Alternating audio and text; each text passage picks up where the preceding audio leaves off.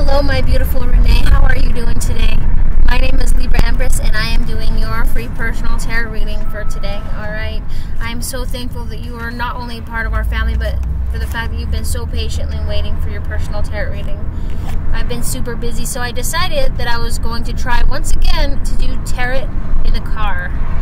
So hopefully I can do this. So thank you. Now let's discuss the three piles. Remember, we got your past, present, and possible future. Now remember, when we get to the future isn't set in stone and can change anytime you so choose it, alright? Alright, I had to put you on pause for a minute. I apologize. We were bouncing all over the place. So your past energy is that you were very generous, alright? And what you were generous with had to do with...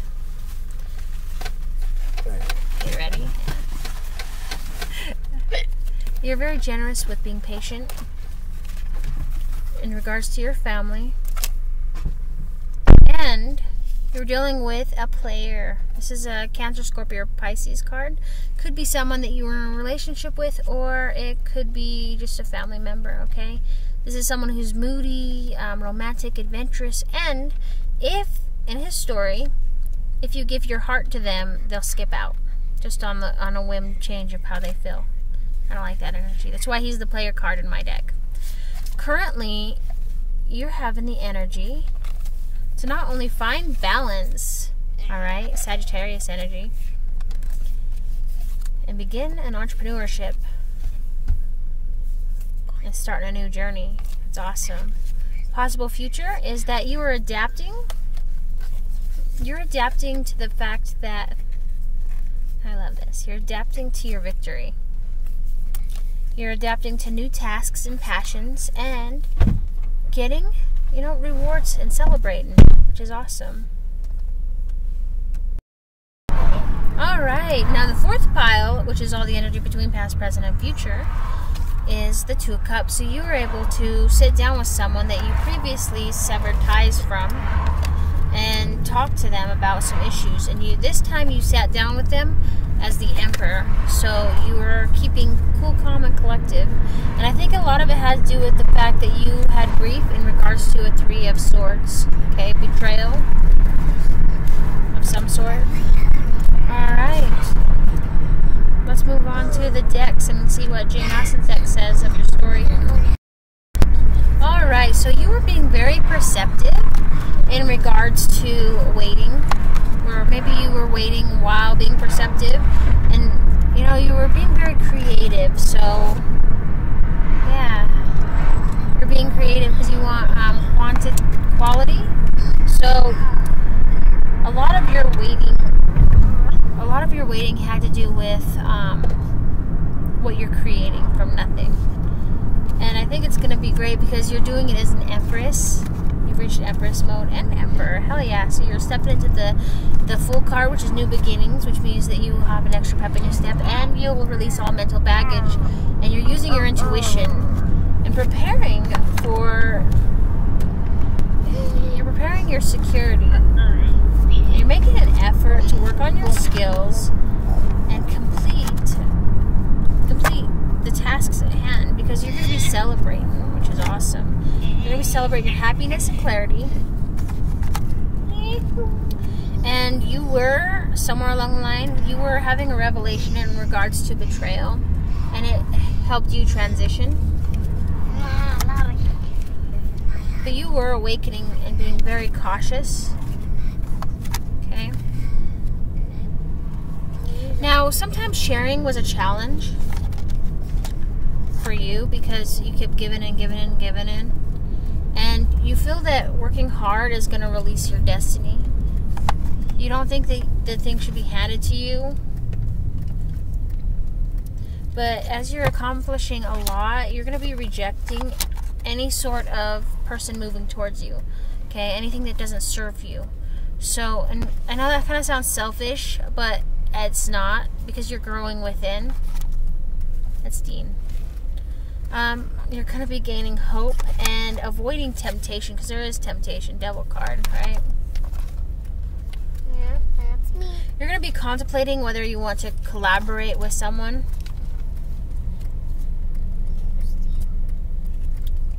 You're going to be very assertive towards your Emperor. You're going to do it in a positive sense. And while you're making choices or deciding on whether you're going to make choices, you're going introspect, right? And you're going to be doing a lot of moderated thinking. Now, someone that you love, could be a Gemini, is being very charming with you, alright? Especially in regards to material wealth. Now, you are keeping your emotions under control, like in a mystery.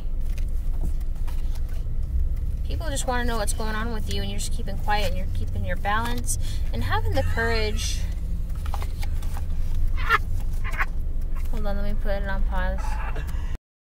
Alright, so you were discovering that not only will you want to be sharing your traditions, but you decided you're going to cut off all disappointments in regards to that, and instead of letting anxiety hold you back, you're going to find stability and transform. Alright, let's see what the zombie deck has to say about what's going on with you. Alright, so bottom of the deck is that you were competing and fighting with someone, right? Somewhere, this is anywhere between your past, present, and future. So you're fighting with someone, right? And you are ending the situation, especially in regards to this puppet master, who is probably manipulating you with their money. If that makes sense.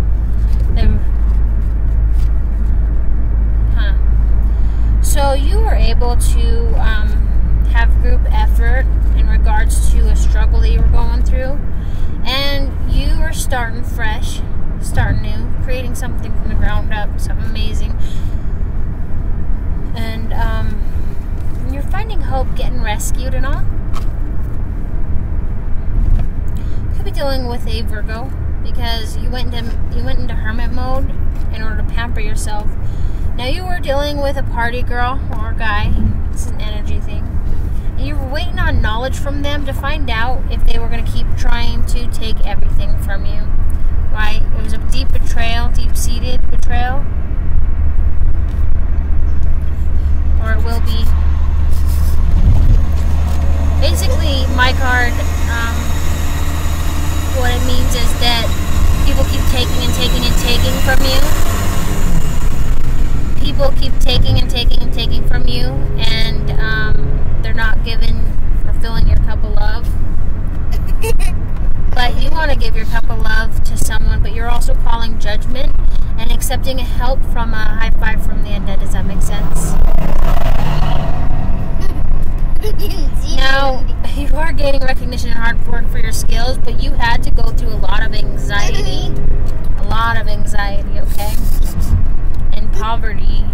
And you were juggling and trying to come at something, your project maybe, from a new approach. You decided the old methods weren't working, right? So you're making a decision to keep fighting and being persistent with what is going on. And then in regards to a decision that you're making, you are using love, or you're going to be using love to decide whether or not to call judgment on this person. So say you could be like Queen of Swords and just like don't totally cut them down and be like, I don't care anymore, but deep down you do, right? But it also could mean something. What are you doing? Sorry, my kid kept trying to feed me a peanut. So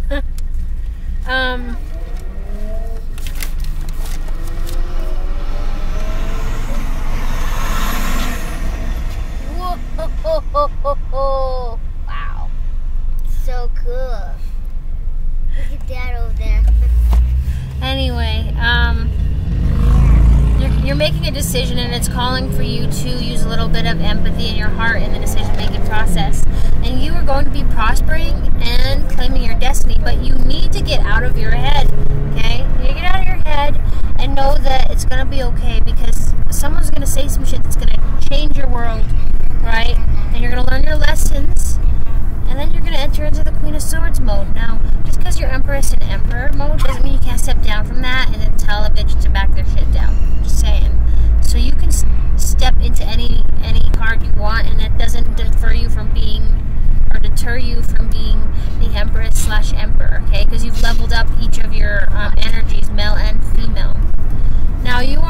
as someone who needs a lot of someone youthful who needs some growth, right?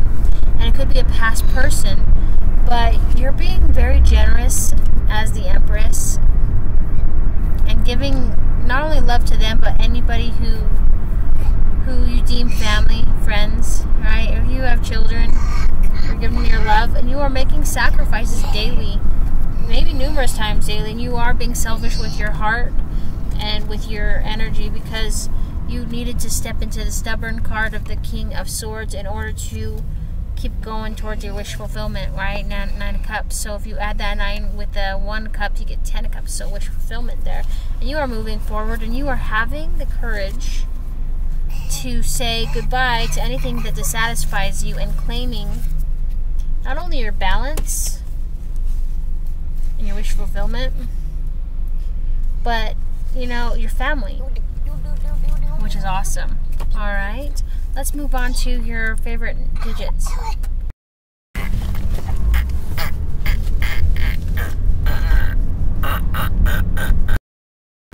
All right, now I have my beautiful Renae. I have your 13 cards from each of my deck.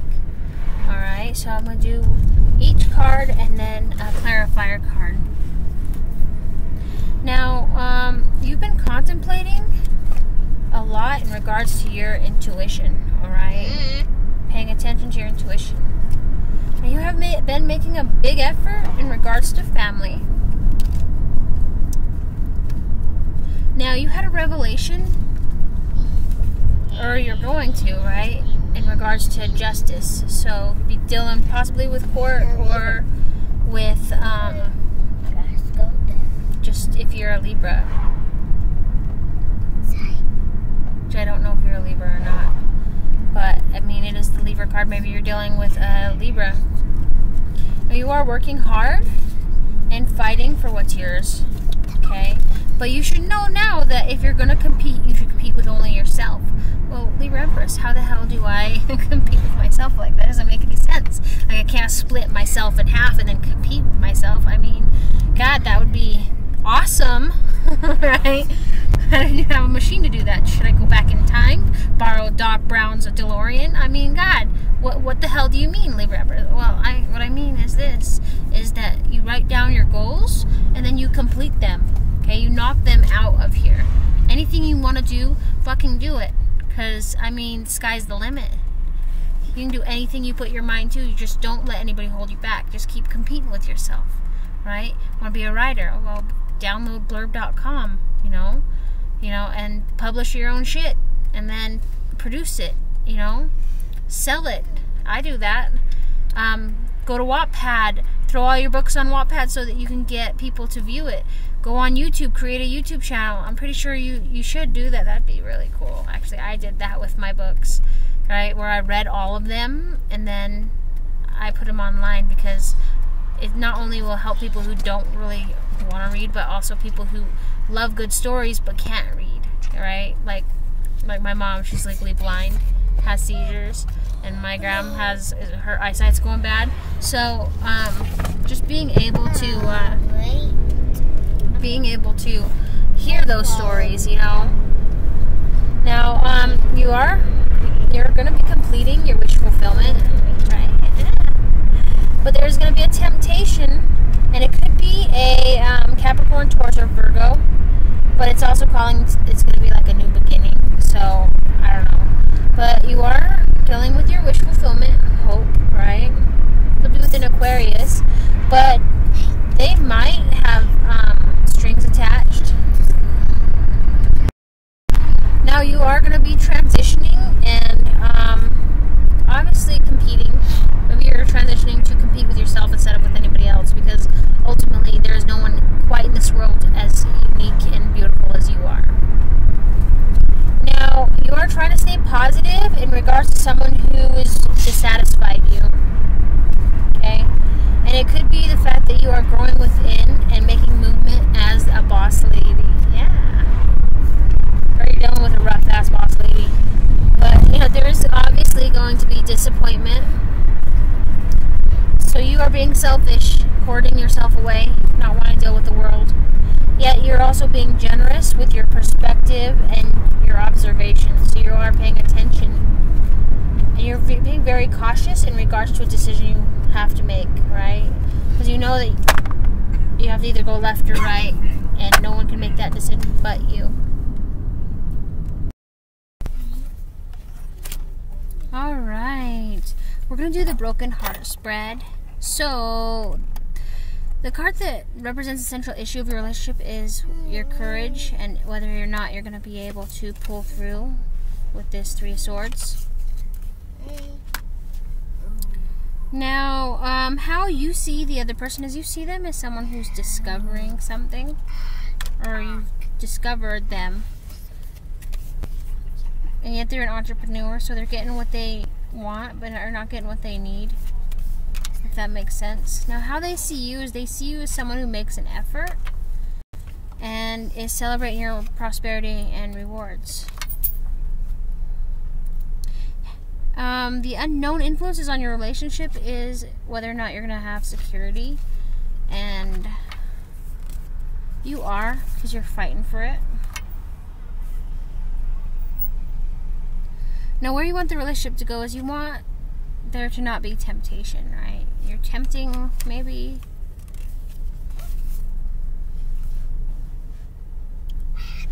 I think you want some passion. Passion in a relationship. Now, who can help your relationship is you. You and them. You're going to be sharing your thoughts and feelings. And if they don't listen, you're probably going to sever ties. But maybe you're severing ties with the bickering and wanting to work together for something better, right? Now, the challenges in your relationship is that you are awakening, calling judgment, and balancing yourself out with possibly a Sagittarius. Now, the outcome of your relationship is that you are going to be starting fresh, new beginning, and saying some shit that's going to change, you know, change them. Bottom of the deck is that you are finding stability, but you're stuck in your head about it. So you're trying to make a decision. It's a difficult decision. Now, the gravestone tarot is this.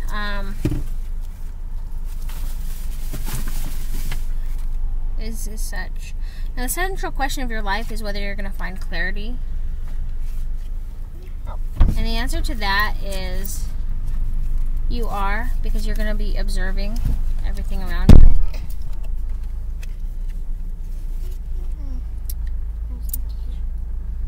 The unforeseen forces acting on that question is there's going to be disappointment. And you're going to be grieving. How other people affect you is they affect your skills and whether you're going to move forward. And it could be that you're dealing with someone who's very adventurous. Now, the circumstances affecting your life is you're the Empress. You are not just the Empress, you're the Emperor. So you're able to balance everything out. Alright? Who or what is available to you is you. You're in preparation. Okay? You're preparing while being in hermit mode.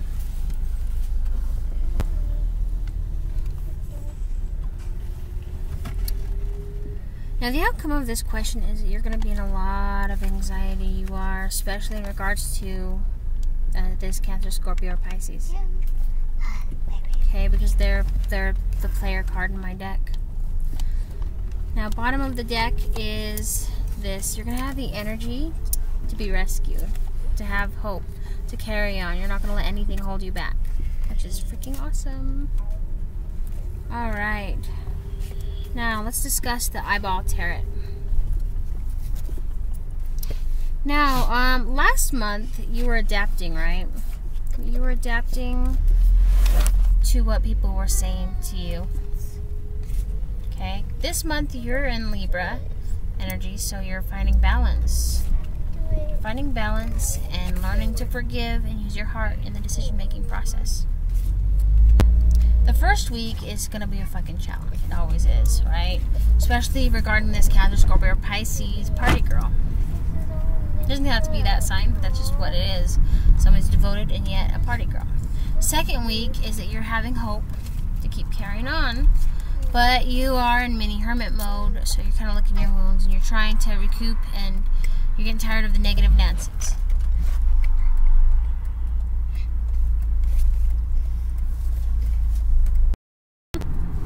Now, the third week is that you're going to be working hard and avoiding temptation. So something's going to be tempting you, like, and it's probably like, oh, Renae, I said it like that. I'm sorry, it was kind of creepy. But it's going to be like, hey, you know, it'd be easier to do it this way, and you'd be like, I don't know, I wouldn't get the same feeling doing it that way as I do it if I did it the honest way, right? Now, the fourth week is that you're going to be rejecting all those that are trying to thieve from you, sabotage from you, and deceive you in one way or another. You're rejecting all that energy, the toxic energy, all the karmic energy. Now, the possibilities for next month is that you are not only stepping into your tradition, right? But you are saying some shit that's profound. Okay, you're gonna lay down the law because you are an empress and you're building your empire from the ground up.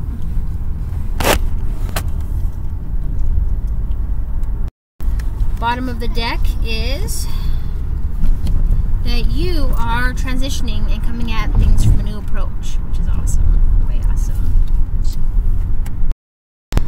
Alright, now this is the severed head spread. So, my beautiful, beautiful Renae. Beautiful Miss Renae. The primary issue in your life is the charm card. I'm sorry you can't see it. Okay?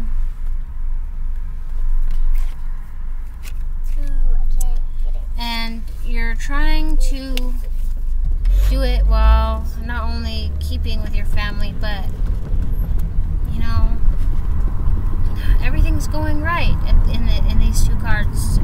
You're charming, right?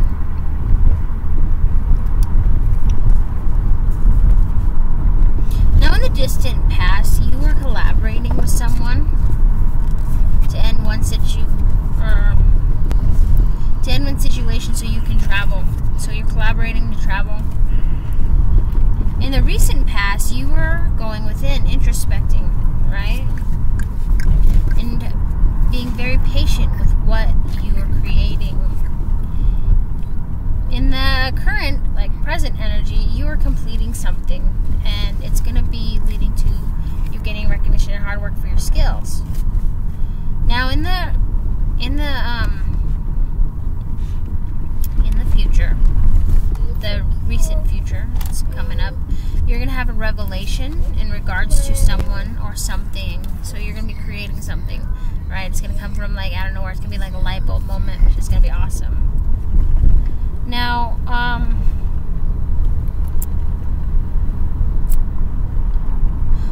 the factors that will affect the outcome of the issue is that you are going to be waiting. You're going to be waiting to be able to come together with someone. Now, the official outcome is that you are going to be happy.